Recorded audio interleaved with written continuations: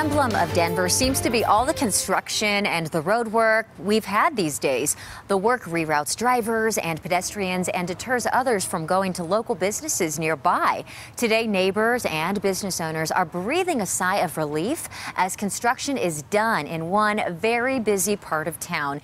Good afternoon. Thanks for joining us. I'm Britt Marino. We're going to take you now to South Broadway, where road work is finally wrapped up there. So there is now a more expansive area for bikers and pedestrians. Jamie Leary is live for us in the area to show us what it's like this afternoon. Hi, Jamie. Britt, this is incredible. It's like an entirely new area on Broadway. You're still dealing with the traffic and, of course, people honking horns, but for the most part, this is incredible. Look, you actually have sidewalks to walk on along South Broadway, and the city planting trees along the entire South Corridor. Now, I know it feels like this has been going on for the last decade, but the project only took 16 months to complete.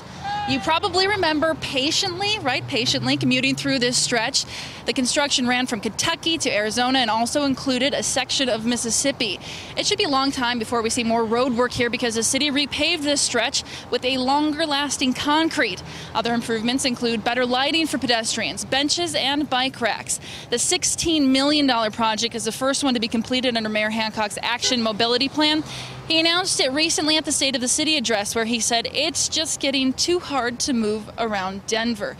These improvements to South Broadway should definitely make it easier. That Action Mobility Plan will allow for more improvements as well, because when the mayor announced it, he said $2 billion will be invested into the city's infrastructure by 2030. So one project ends, another begins, but it's all for the better. Live in Denver, Jamie Leary, CBS 4 News. Thank you, Jamie. And look, people walking behind you.